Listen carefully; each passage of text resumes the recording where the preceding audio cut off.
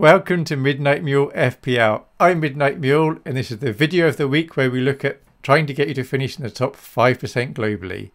And we do that by discarding about 90% of the players that are available in the FPL and just looking at the other 10%, and I'll try and guide you through and suggest which players are maybe worth getting in or getting rid of that we have to choose from.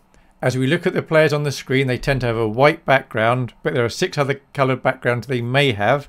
They are as follows. Yellow means they're new to the system this week. Green player is a good buy, which means they're good this week and quite probably the next few weeks as well. Grey players are bench fodder. We get them in because they're cheap and they can sit on your bench. The idea being if they need to come in because one of your players is suddenly injured or something, then at least they're going to get you a couple of points. You want to try and avoid having any more than 3 grey players. So 3's the max pretty much. Blue means they're sellable soon. So if you're looking for players to bring in, you don't want to buy a blue one. And we're not saying sell them now, but very soon we are going to sell them. Orange is sellable now. So if you want to buy a player that's green or yellow, think about targeting one of your orange players if you've got them. And red is a player you want to sell now. Now, Game Week 10 is a very popular game week, it seems, in the community for wildcarding. If you've not wildcarded yet and you want to freshen things up in your team, or there's quite a few players you want to get in, this is a good game week to do the wildcard. If you do wildcard, I suggest you buy in yellow players and green players as much as possible. Don't buy the reds, don't buy the oranges, don't buy the blues. And if you want to buy up to 3 greys, that's fine. And white players are fine. If a player's still got a white background, they're a perfectly solid player and they're fine to have.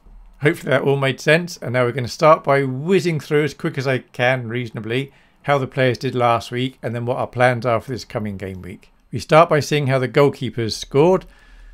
So that's how the main 6 goalkeepers scored. They got an average of 3.8 between them. And then there's 3 other cheaper goalkeepers. They didn't do very well at all, an average of 1.3. Regarding the defenders, the expensive page of defenders averaged 9.4. That's assuming you had 2 of these. The cheaper page of defenders only got 2.8. And then there is actually a third page of defenders as well. And they actually did okay. They averaged 9.4 if you had 2 of these. But that's because Botman, Bear and Anderson didn't play. Now, as always, when we go through this, we see that it's the midfielders and the forwards that you want to target. They're the ones that get the points generally. So the midfielders, the expensive midfielders, they did quite well. Look, if you had 2 of these, you would have averaged 5.8. The cheaper page of midfielders, they averaged 10. And then there is a third page as well, which are largely bench sitters. They would have got 4.6 if you'd had 2 of these. That's 4.6 average. Regarding the forwards, the expensive forwards, they mostly did all right. Darwin, we were expecting him to not start, but come on, and that's what did happen. But he still managed to get an assist. That was nice. I'm assuming you would have played one of these. That was an average of 6 points. And then I assume, just for the sake of looking at averages, you'd have had one of these as well. They got an average of 4.3. And now we get to look at what we're going to do for this coming game week 10. Now for the goalkeepers, Edison's 5.6 away to Man United. If you're looking to bring in a keeper, I definitely wouldn't bring him in. Pope, solid keeper, 5.5. If you had to have one of these 2, I would definitely go Pope. Onana, it's a shame Man United do have some nice fixtures, not this coming game week, but after that. But they've been very bad defensively. Neto's on here simply because I've got these ordered by price. But he's at home to Burnley this week, which is actually quite a nice fixture. And then Flecken I've got as sellable. Their fixture run just coming up just isn't very nice. So if you're wildcarding and you've got Flecken, absolutely worth getting rid of him. And then Johnston for Palace, not so easy this week, but they do have some nicest fixtures coming up. And then for the cheaper keepers, Pickford is worth getting rid of. They just don't have nice fixtures. And they've had 1 clean sheet out of 9 games so far. Areola's only 4.2 and he's absolutely worth getting. Now don't take a -4 to get him in. But if you've got 2 free transfers, don't know what to do and you've not got Areola, it's worth bringing him in. If you're wildcarding, it's probably worth having him. Another keeper that's worth having, but I've not made him green, is Turner for Forest 4.1. So Areola and Turner together, they're a good combination because they're nice and cheap. Regarding defenders, lots of green for defenders and midfielders this week. So Trent is still a good buy. Got some very nice fixtures coming up. but he is very expensive. Trippier is still a very good buy. He's got some nice fixtures coming up, but he can score points anyway. He can get an assist in any game, get bonus points in any game. Robertson's going to be out for a while. If you've got him, sell him. White, now, a bit controversial because he's quite expensive. However, he does get 90 minutes every time. If you've got enough money, you don't know what to do with it, White's a good option. White's in my team, but that's because I haven't got Haaland, so I could afford to have him. But Saliba also seems to be getting 90 minutes every game, and he's cheaper than White. Pedro Porro is a very good attacking defender. Hasn't got the greatest fixture run coming up. They're away to Palace, which could be a clean sheet. Home to Chelsea, not so likely there, and Chelsea are good at defending. Away to Wolves. Wolves have been good. Home to Villa. So may not get any clean sheets in the next few weeks. May get 1 or 2 attacking returns. So I've not made him green, but he's absolutely fine to have and to keep. And if you're on a wild card, he's all right to buy, but he is quite expensive. And then we got Cash. He's still green. Villa's next 3 fixtures are still very nice. Cheaper pated defenders. Estupinan is sellable. So if you're on a wild card, you may not want to get him in. There's a remote chance, it seems, very remote chance he may play this week, but probably not. I think he's expected to be back either next game week against Everton or else Sheffield United the week after. So in a couple of weeks' time, assuming he's fit and playing, lots of teams will be bringing him in and his price will be going up. So if you're on a wild card, you may want to bring him in and just have him on your bench, knowing that in a couple of weeks you will play him. However, it's always dodgy buying an injured player. He's injured at the moment because sometimes they have setbacks. So he would be a sub waiting to happen, potentially. Akanji, I've marked him as sellable. He got red carded, so he's going to miss the next game. They don't have a great run of fixtures. We never know for sure which defenders Pep's going to play. So he's fine to get rid of. Anderson for Palace, he's still all right. Udogi, he got subbed at 55 minutes in the last game, so he missed out on the clean sheet points, so that was unfortunate. Gabriel I've made green, 4.7, seems to be playing, perfectly good choice. And Burns, 4.7 as well. Now, you could buy 3 Arsenal defenders, but I definitely wouldn't, because 1, you're going to want some Arsenal attacking players, and 2, when they do let a goal in, which they will in some games, it's just a bit rubbish because that's 3 defenders that can't get you clean sheets. And then the third page defenders, Botman sellable. He's still injured, almost certainly going to miss this game week, I think. Colwell, although Chelsea don't have nice fixtures, he is nice and cheap. He's a great enabler. I thought about making him grey, but he's actually a bit better than a grey player because he will actually play sometimes. Pinnock, although Brentford did keep a clean sheet last game week, that was against Burnley, I think it was. They have difficult fixtures coming up. Fine to get rid of Pinnock. Tsimikas, currently 4.5 million. Looks like he's going to get a good number of games between now and the end of the year. Liverpool have got some nice fixtures coming up. He's totally worth having. And I should have made those colours more green than I did. They're a bit orange there. Sorry about that. Bayer and Anderson. So they both seem to be injured. They're not playing. So I've marked them as red. I'm not going to report on them after this week. But don't take hits to get rid of them if you're not wildcarding and they're in your team, because they would have only sat on your bench anyway. So if you've got those, they're going to be on your bench. If you can get rid of them, you may as well. But I am aware that they're very cheap, and anyone you buy to replace them is going to cost you more money. Regarding the midfielders, Salah is still a good buy, albeit very expensive. But all but one game, I think, this season he's got a return, and that one game was the game where they scored a goal and it's ruled off for offside, but it wasn't offside. So he should have had a return every game. Son, I've not made green because Tottenham's fixtures are okay, but they're not great, but he is quite expensive as well. Rashford, Man United should be green, but they've been so bad. He's not. Odegaard's green, so Arsenal have got some very nice fixtures coming up. Home to Sheffield United this game week, and then game week 12 home to Burnley. 2 of the best possible fixtures. So Arsenal players tend to be green. Saka's 8.5 as well. Fernandes 8.3. If I had to have a United midfielder for myself, it'd be Fernandes. But there are so many great midfielders, I'd probably not have Rashford or Fernandes. And Maddison 8.1. He's a good player. Seems to get on average maybe 5 points a week. And then Martinelli, we took him out a couple of weeks ago because he was injured and not playing. And then he scored and he's back. Looks like Jesus might be injured now as well. So Martinelli's chance of getting more minutes has increased. So I've had to reintroduce him. He's yellow because he's technically a new player, but if he wasn't yellow, I'd probably make him green. So he's perfectly alright to get. Foden 7.6. He's white because Man City don't have great fixtures coming up. Bowen, West Ham have some very nice fixtures. He's a good player to have. He's very popular as well. Sterling at home to Brentford, so might be alright this week, and Brentford do have defensive issues. But after this week, he's not great, and there might be other midfielders you'd rather have. But if you have Sterling, you want to keep hold of him, that's fine as well. He's certainly not orange. Diaby's only 6.7. Villa have 3 very nice fixtures coming up. And Bremer at 6.7.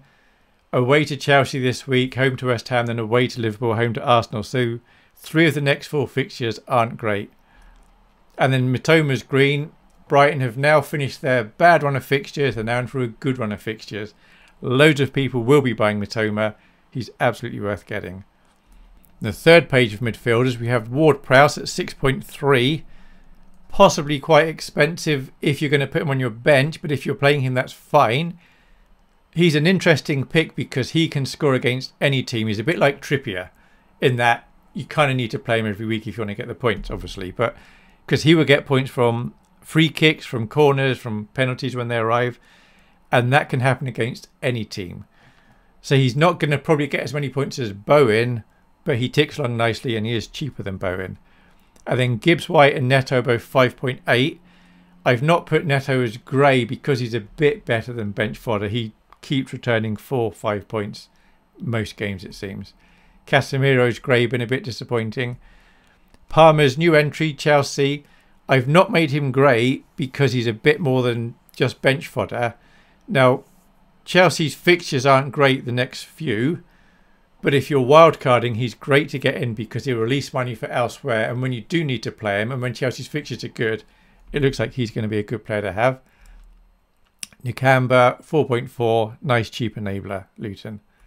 Regarding the forwards, Haaland, I've not made him green. He's a very good player to have. Lots of managers are selling him to release money to buy Salah or somebody else. I sold him a couple of weeks ago.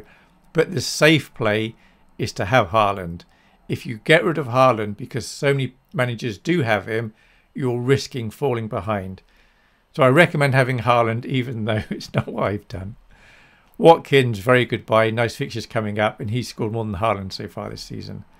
Jesus got injured last night. Time of recording, we don't know the extent of the injury.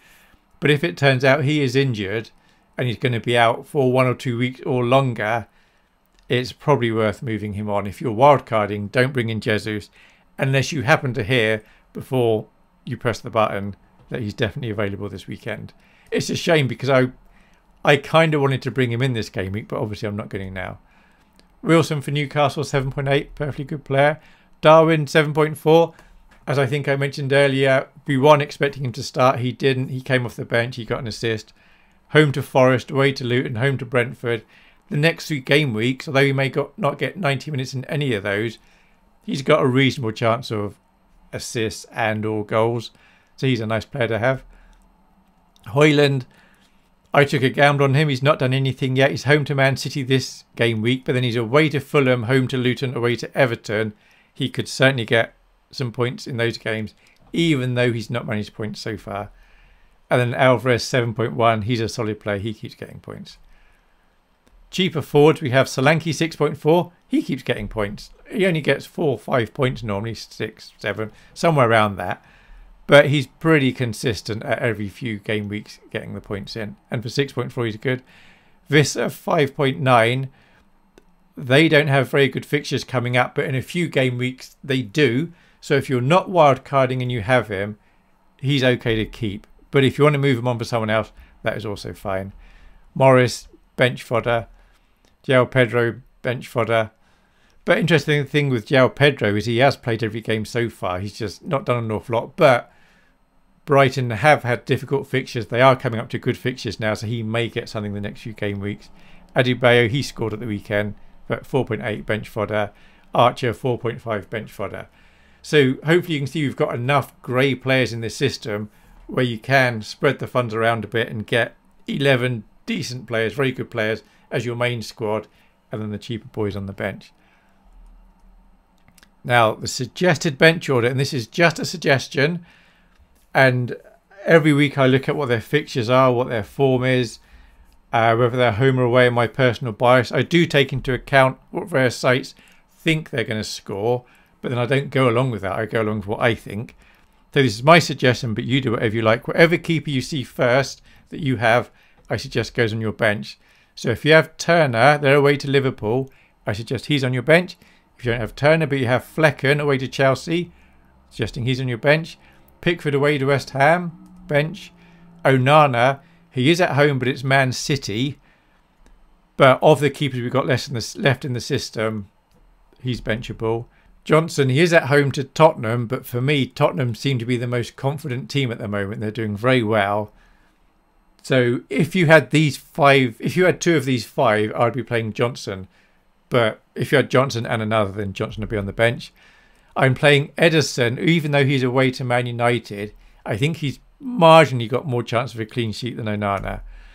Neto for Bournemouth, he's going to be on the bench most weeks. However, he's at home to Burnley, and Burnley are already struggling. Bournemouth are also struggling. Bournemouth do also leak goals. But if I had Ederson and Neto, I would be very tempted to play Neto this week. And then Areola. If you've got Pope and Areola, I'd suggest putting Areola on your bench. He's at home to Everton. I didn't have room to put Pope on. Pope is the 9th keeper. If you've got Pope, play him. Hopefully that made sense. As for the rest of your team, I'm suggesting if we get the right 3 players on the bench, obviously the other 10 will pick themselves. So what we do each week is try and guess what would the right benching order be based on a number of variables, basically. So if you have a Kanji, he goes on position 3 on your bench because he's not even playing.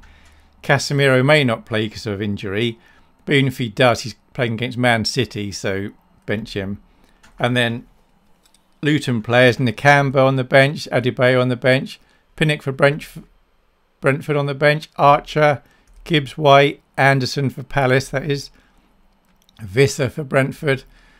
Now we're getting to slightly better players. Now I'm suggesting Burn goes on your bench, Højlund for Man United, even though he's at home, he's against Man City, and I'm thinking the other players we have left possibly going to do better. Udogi for Tottenham, Morris for Luton. So I'm saying if I had Morris and Udogi, I'd be tempted to play Morris. Morris does take penalties. I think they're away to Villa this week. But if they get a penalty, he'll get the points. If Luton happen to get a goal, there's a reasonable chance I think Morris will be involved.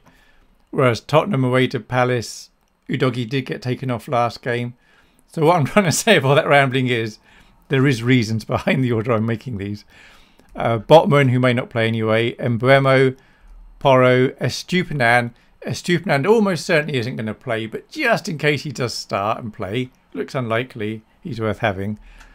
Neto for Wolves, Colwell for Chelsea, Palmer for Chelsea, João Pedro for Brighton, Alvarez, Rashford, Gabriel, Foden, Ward-Prowse, West Ham, Cash, Saliba for Arsenal, Solanke for Bournemouth, Darwin, Tsimikas, Sterling, Wilson, Fernandes, White, Maddison. And there's another load of players that aren't on this page because you'll be playing them. And I can't imagine you've got 10 that I haven't shown you here. So hopefully that makes sense. If you disagree with this order, that's fine. One of these days I really should go back and see how close you are to getting the order about right.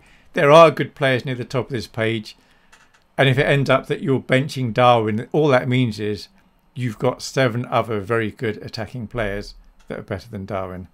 Regarding captain, who gets to wear the old Mule hat this week?